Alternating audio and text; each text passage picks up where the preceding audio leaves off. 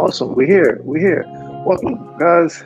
Kevin, Dr. Jaime, and Kevin, I understand you have to leave. You have a hard stop. We're gonna understand that. Yeah, I'm trying to push it back, but we'll make do.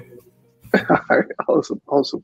Great. Well, good to see you both again. Thank you. And before we get started, do you mind just introduce to the world, who you are and what you're working on? Jaime, you want to go first? After you, Kevin. You're so gracious. First of all, Wayne, before I go any further, I just want to publicly thank and acknowledge you for the work that you're doing, particularly in this convening. And I remember when we were together in person, how inspired I was by the event. But also, as I said to you a few days ago privately, I'll say to you publicly now that I do believe that you have a unique power of convening us. And I know it's hard work to do, but I think you have the unique power. You are our unifying leader here in this space. And I want to say that publicly to affirm you and thank you. So I'm Kevin Dedner. I'm the founder of Hurdle. We are a leading culturally intentional teletherapy company, started here in Washington, D.C., recently closed the Series C at the top of the year, and working feverishly to grow our company nationally. Awesome. So I'm Dr. Jaime Mendoza-Williams. I am the Vice President of Member Care at Mind Right Health. And at Mind Right Health, we provide mental health coaching via text message to young Black and Brown youth and young adults. Awesome. Sorry about that. Mendoza. I appreciate you both being here. I'm curious, and this is talking about the future of therapy and tech. Both of you I feel like are unique positions that we were in 2019, like with how the whole ecosystem has changed. But Dr. Jaime, what led you to join Mind Right? Like, what was it? You joined, I think, a couple of years ago. Mm-hmm. Yeah, I have been with Mind Right almost since the beginning. A few months after, maybe a year after, but I was intrigued by the service that we provide, right? Having come from public schools for the last 15 years, and 10 of those years being a psychiatric social worker and working in South Central LA, where I was also born and raised, and being able to do that work in my own community, I realized, and also being a Latino man myself, that there's a huge stigma to therapy. Right. Especially even thinking of like my title, right? When I was doing that, a psychiatric social worker, what Black or brown young person is going to walk into my office, right? Just taking all those experiences into consideration and looking at the type of service that we have to offer young people that historically have never been offered these types of services. Was something I couldn't turn down. So awesome. And Kevin, what let you start Hurdle? I know you have a journey. Was always Hurdle. So can you share a little bit about that? Yeah, just as I was able to just push my call back, so I'm good on time. Awesome. I have a public health background, and I worked myself into mental exhaustion a few years back, and I struggled to find a therapist that I could form, what I now know is called a therapeutic alliance with. And after I did find a therapist, I was asked this question, have I ever considered doing anything in digital health?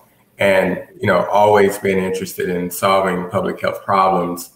A light went off in that moment. And I decided at that time, as you sort of alluded to, Wayne, when we started our company called Henry Health, and we were super focused on serving Black men. And in that thinking, I made the correlation between unmanaged stress and untreated mental health issues. being one of the drivers of why Black men have the lowest life expectancy of any population. And so, here we are 3 years later.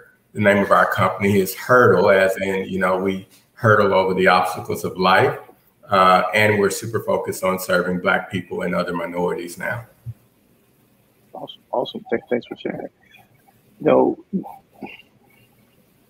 I feel like the conversation around like therapy with the pandemic and different forms of technology has just exploded in the last year. But yet the forms of therapy historically, at least for me in my own bias, is like, okay, you go into someone's office to have, sit down and have a conversation. We know that has changed a lot with COVID. And then there's like, I'll be at mine, right? It's SMS based. And then I think you do different forms. How do you feel like,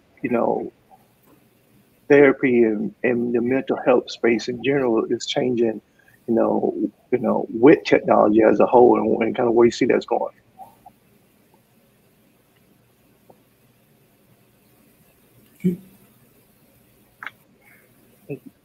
Muted. If you muted, that I mean you mute. My apologies. So I think for me, mental health care comes down to like money, time, access, and stigma. Those are some things that usually get in the way, right? For people, either you can't afford it, you don't know where to go for it, you can't make time in your day because you work 2 or 3 jobs, or you have all these responsibilities. So I think that with technology coming into the picture in the recent years, it's not all of it, but many of the folks out there, like Hurdle, like MindRight, we're addressing those stigmas, right? We're addressing those hurdles, as you will, that people go through in order to get mental health care. So I think if we continue to work at those and breaking down those barriers that most people of color continue to face when even thinking about mental health care, I think we'll be in a better place. So as technology continues to grow and iterate and is able to do more things for people, I think it's also important to just really take into consideration the fact that there's a lot of cultural issues that also play into whether someone goes to get mental health or not, and a big part of that stigma has to do with that, right? I think we all know that we grew up in homes or in communities where, as Black and brown men in particular, mental health is like a faux pas, right? Like no one really needs it. It's just something that's there. And even that sometimes, right? Even that's hard to identify for some folks, that it even exists. So, but yeah, I think that the future of mental health and therapy looks good in my perspective, as far as a different avenue and way for people to actually seek the support they need in a way that works for them. Yeah, I agree with everything that was just said. I think what I would add to it is 2020. I was having a conversation with my 15-year-old a few days ago, and I was asking him, because he loves history. I said, now, when the history books are written about 2020, what do you think historians are going to call 2020, right? We know it as the year of the pandemic, and certainly, the year that we saw the murder of George Floyd. But in a broader context, I really see what we've sort of been through is the year of the racial reckoning, right? And so particularly, to build on what was just said, 5 years ago, we were not talking about the mental health of Black and brown people. We were not publicly talking about the mental health of members of the LGBTQ community, right? So what has happened this last year is, and even at companies like MindRight and Hurdle, I think what we share in common is we face this hard truth. And that hard truth is that the mental health care system, as we know it, was not designed for us. It was designed for middle-class white families who experienced one single trauma. So really where we are in we sort of meet at this moment where telehealth is here to stay. That's one of the sort of results of the pandemic. But also with telehealth being here to stay, we also are sort of at this inflection point that we're honest about the experience that people of color are having in this country, and that systems were not designed for them, often don't work for them, right? So, you know, my experience, I always go back to myself having experienced depression and attempting 3 times at therapy, failing 3 times before I ultimately connected to a therapist that could support me. And that experience is not unique. 50% of African Americans terminate therapy prematurely, meaning they don't accomplish their clinical goals. That number, by the way, is 33% for the general population. So this question of cultural competency is incredibly important. Yeah, agreed, 1,000%. I think, let me know both you can ask this question, but I'm curious, you know, you touched on that the current system was not designed for us, right? Which you look at history, like a lot of systems were designed for us, talking about Black and brown humans and Black and brown men particularly. And I think, I know you all know this day that there's a lack of diverse therapies or like, you know, it's like less than 10%. I'm curious, are y'all working to help improve that space as well, in terms of like helping get more diverse therapists in the space to help support the growing need? Or, yeah, I asked that question. You want to jump in there? I'll go after you. Yeah, so the first thing I would say, Wayne, you're right.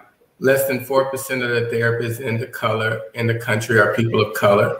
That number is even lower for psychiatrists, right? So, you know, what I would just say, I think about this problem in a couple of ways. There's a long-term solution to it, meaning, you know, we got to get ahead of ourselves on the workforce issue, which is why, you know, social work programs, clinical programs at HBCUs are incredibly important, because we really need to build out our workforce, right? But then on the other side of that, I think that's where solutions like Mind Right and Hurdle come in, because how we see ourselves is having a bit of cultural competency in this marketplace, right? So, you know, it is true. Most of my therapists, the therapists who support our work, are people of color.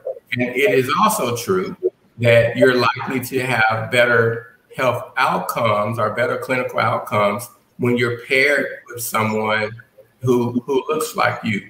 But that is not a guarantee. So what we do at Hurdle that's different is that we train our therapists in an evidence-based technique that helps them improve their cultural humility and responsiveness. I believe that most therapists in this country are noble people. Like, you know, it's a noble profession, just like, you know, being a school teacher. So really what this is about is acknowledging that, you know, our professionals don't have the bank of experiences to relate to people like me and you. And how can we equip them to better support whoever might land in front of them sitting, you know, in the virtual world, or even on their couch? I think that's the fundamental question that we're grappling with. Yeah. I also think that for particularly, you know, as a clinical social worker, you know, I remember when I was in school, I was one of like maybe 8 men in our program at USC, and probably one of 2 Latino men, and there was 1 Black guy in my cohort. And this was again in 2005, but nonetheless, it hasn't changed that much. There's fewer and fewer men of color and people of color in general going into the profession. But I will say that just like Kevin just mentioned, I think what's most important is that we're really talking about and having some type of understanding that, like, cultural humility and being able to really understand one's culture is super important when servicing people of color. In social work, we talk about goodness of fit, right? And that's looking from as a therapist to your client, right? But it's also the other way around, and I always mention to people, like, going to therapy and finding the right therapist is like putting on a pair of shoes that probably aren't the right fit. You're going to know it exactly when you put them on. It doesn't fit right, right? So you try a different pair of shoes that fits just perfect. And I think a lot of people don't understand that you have those rights. You have the right to be able to say, I don't connect with you. I want to connect with my therapist. I want someone that gets me, right? People think they go to therapy and that's it. If that one doesn't work, you're done, right? Like, there's no need to keep looking. Everyone's going to be like this. I'm not going to get along with everyone. Everyone's not going to know and understand me. And a lot of people give up. But I really encourage people to continue looking for that right fit, because there is a right fit out there. Yeah, awesome. Thanks for sharing. I'm curious. Well, one, for those who are watching, please use the Ask a Question feature in the chat.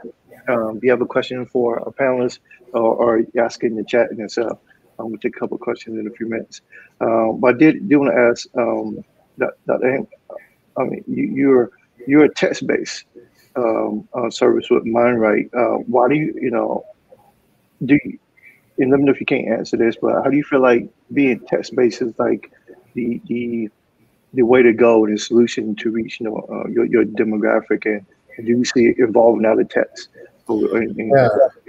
So the one thing I will say is that our motto using SMS text versus an app or something, we've noticed that we're meeting people where they're at. Again, going back to that same statement, young people are on their phones, right? And many times, maybe some young folks really can't afford to have a smartphone, but most people can afford a text. So it's really meeting people where they are, and in an innovative way that most people probably wouldn't think that would be effective. But you'd be surprised how you can build relationships through text messaging. Yeah. And this is for both of you. I'll start with Kevin. Do you see? I feel like the industry is trying to fast track everything with VR and holograms, and trying to create more human experience digitally. Do you see the therapy space move that direction anytime soon, or we got a while? That's a great question. I would just say this: a private citizen went to the moon last week. So in terms of like where we're headed technology-wise, Wayne, I am afraid to make the predictions about sort of what's possible.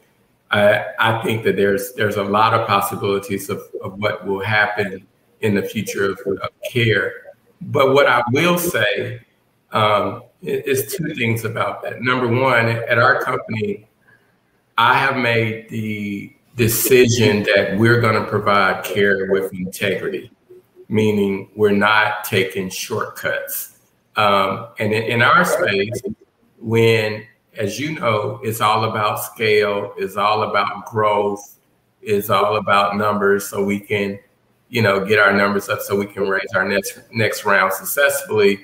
There are certainly temptations to take a road that it's okay, but it's probably not the highest road that you can take. And so, I've made a decision to take the highest road in how we provide care. I think that's important. Number two, the thing I think is really important when we think about the use of technology and what might happen is we are human beings. If we've not learned anything this last year, that there's something about being in and sharing space with one another, feeling one's energy. There's something about being able to hug people. And so I think that, and also as sophisticated as AI can be, you don't need to remove that sort of human element where you're really saying, okay, what does this person really mean here, right? So I said that to say, I think that in therapy, in particular, right, that there are opportunities to sort of integrate technology, but we still need a high human touch. Right. Awesome. Absolutely. I would definitely agree with that. Of course, these are my opinions, not Mind Right's opinions, but I definitely see the human interaction part as being essential. I think eventually, yes, AI may take over at some point, but I really believe the human touch and the human component of therapy is something that goes without saying that it's truly important to be able to build that relationship. Hey Wayne, I actually was thinking about this. Funny, I was on social media last night, and I did hear the previous speaker say we need to be careful about what we take in on social media. But I admit, I was on Instagram and I was scrolling and I found a clip from the Breakfast Club. And there was a fella who worked at Instagram, and they were being asked the question about why do they ban Little Boosie all the time because of his use of the N-word, right? And the folks on the Breakfast Club was sort of making this argument that the way that he used the word is culturally appropriate, And I think that shows like the dynamic of like technology and how you words and technology, and you have to have a hard line. You just can't say this is the rule. You got to have a human element. Yeah, that's a great example. And you're right. I'm a super nerd and geek. But like, give me the greatest, latest tech, right? If I can do therapy in my Oculus Rift, Oculus Quest 2, or holograms. But you both of you are so right. Like, you gotta have the human element and keep us grounded and meet us where we are. But I want to jump to one more question for as we wrap up. How you, well, maybe two more questions. How you to take care of your own wellness and your own mental health as you both work in this space to help others? Jimmy, you want to go first? Sure. So I will say this is a work in progress for me. I'm not perfect, right?